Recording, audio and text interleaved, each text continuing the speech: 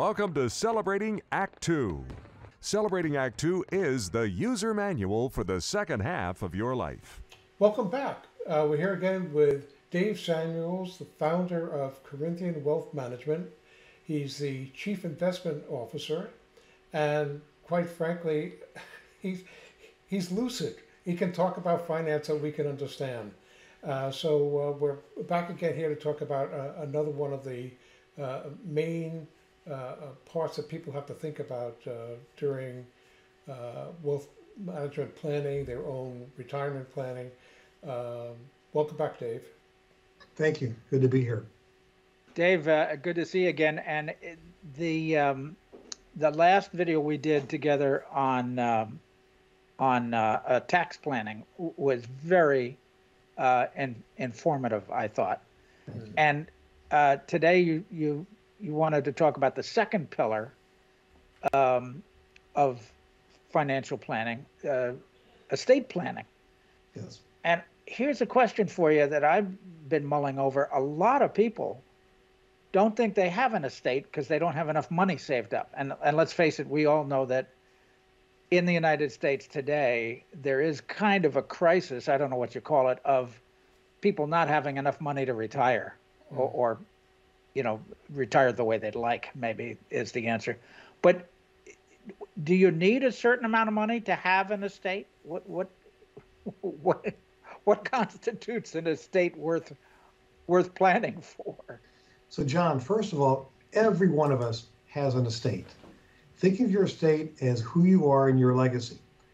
I mean, everyone thinks of stocks, bonds, cash, bank accounts, brokerage accounts. That's true. That's part of your estate, your auto, your cars, your home.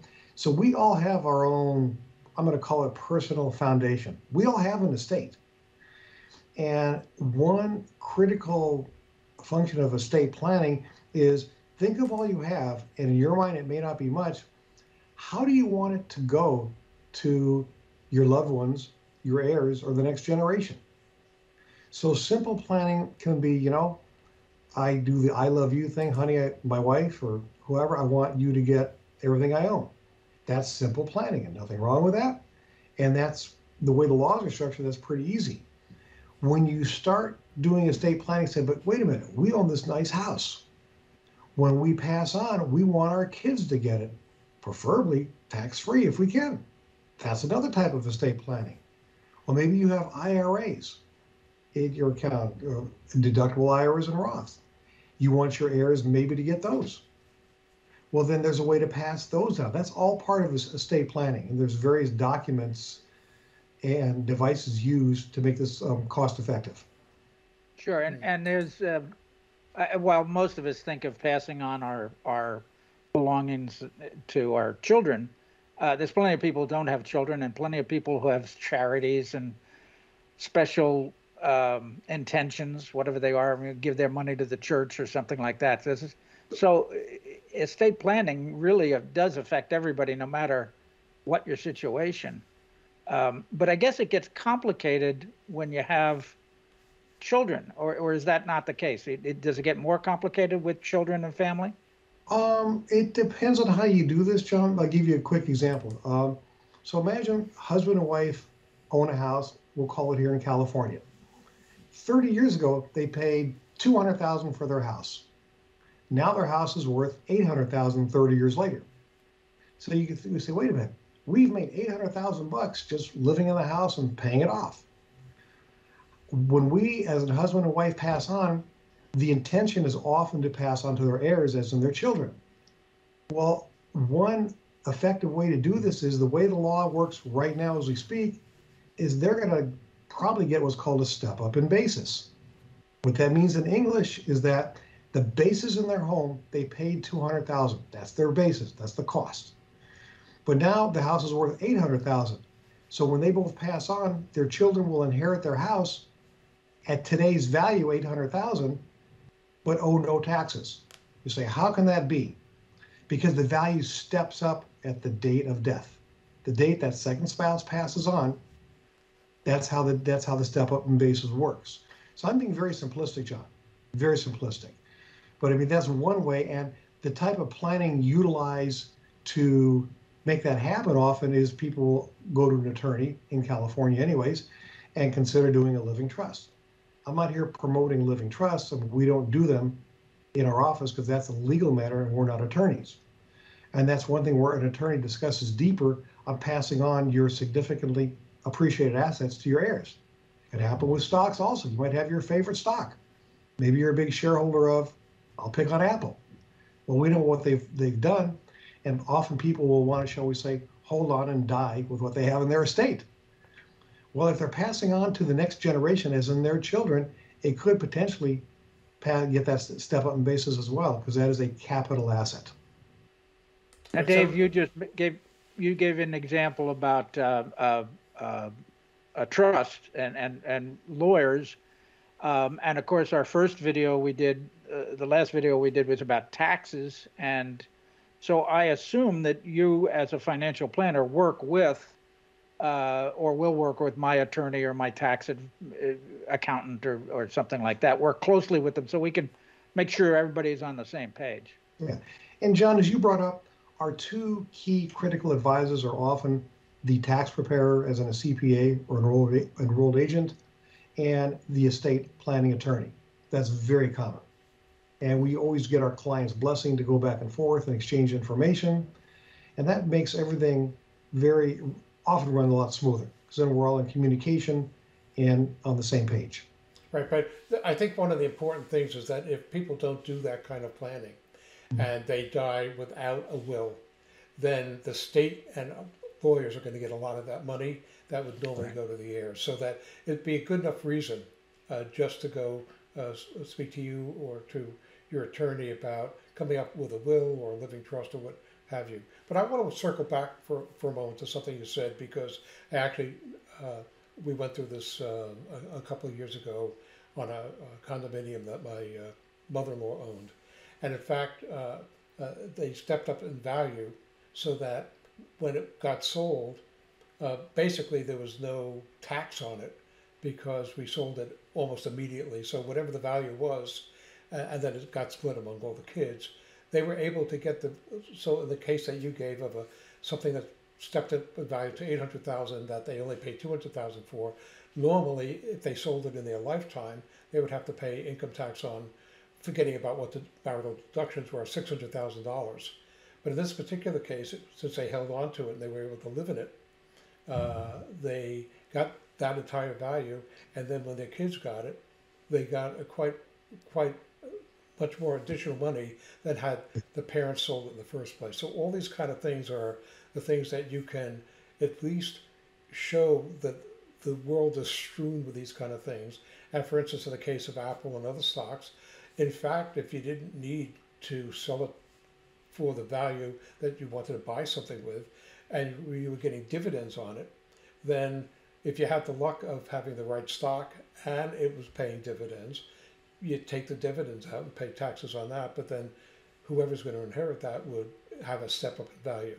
So it's not just a simple thing, well, this is just a difficult thing. If you don't deal with it, you're probably going to pass on a whole lot less money than if you had just spent a little time speaking to somebody like yourself. And a quick example, John, I'll take you back. So you mentioned doing no planning at all. Well, worst case scenario, or one of the worst cases, you may end up in what's called probate. And what happens is the probate court says, the person who just passed away had no plan. We're going to guess and assume they wanted this. We call that the government default plan. There's a plan for you. It's just, do you want to do it or have another entity do it for you? So again, probate, as you know, can be very timely, take a lot of time, cost a significant amount of money, and they're doing the planning for you. They're assuming things that may or may not be accurate on how the money is to be dispersed. So again, Art, back to your commentary, yes, planning and putting everything in writing and document it is critical, because this is your legacy. This is your estate. And as your estate grows and as we age, it becomes more important to us what it means. You're leaving who you are and what you're about to the next generation. Yeah, so you also said about tax planning that you're even going to high schools now to give the basics to young kids so that as they get out in the world that they maybe, they just put a little bit of money away and things like that and get ready at an early age. You get into proper habits. When should people really start thinking about estate planning in your view? Most people don't think about it till they're in their getting within maybe 10 years of retirement. The reason being is, remember, we all think we're immortal when we're in our 40s and maybe even our early 50s. We see other people passing on or getting sick, but not us. So it's before that age, we encourage it. But here's some estate planning that we do early on. When you have an IRA, who is your beneficiary? If you're married, it's usually your spouse. That's a good thing, because we encourage that you want a person to be a beneficiary versus an entity, as in a trust or something else. That can have better advantages to you down the road. So basic, who is benefits from frankly, your demise? Life insurance. If you have life insurance and if you pass on, you die, who gets the money? Who is the beneficiary? Those things are what's called direct or contractual beneficiaries, and your attorney is going to want to know that regarding your living trust, but you don't put an IRA in a living trust. You don't put your basic life insurance in your living trust. You don't have to, because they have designated named beneficiaries. So going back to what you mentioned, Art, that's a form of early estate planning, making sure your beneficiaries are accurate and correct, and they should be reviewed. Whoever you wanted to benefit maybe 15 years ago might have changed due to death, divorce, or other circumstances. Yeah. Yeah, probate is notorious for doing exactly what you didn't want with your money, and costing a lot of money to get it done. I guess the money goes to the courts and the lawyers, and they've got their rules, which have nothing to do with whatever you really wanted to do with your money. Have you heard of? There was a long time ago. There was a book that, and I don't remember the name of it exactly, but it was essentially "Die Broke." Spend all your money now and die broke. And the idea was, your kids don't need the money; they'll make their own way in the world. What you should do is plan on spending every dime you have, so that on the day you die, you are, in debt by only $1, but you don't have any money left to spend. And I thought, as I read that book years ago, I thought to myself, well, that's nice if you knew when you were going to die, which nobody does. Well, unless you decide that you'll die the day you run out of money.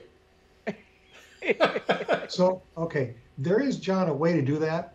We don't recommend it for a number of reasons why people can guess. Most people want to pass something on.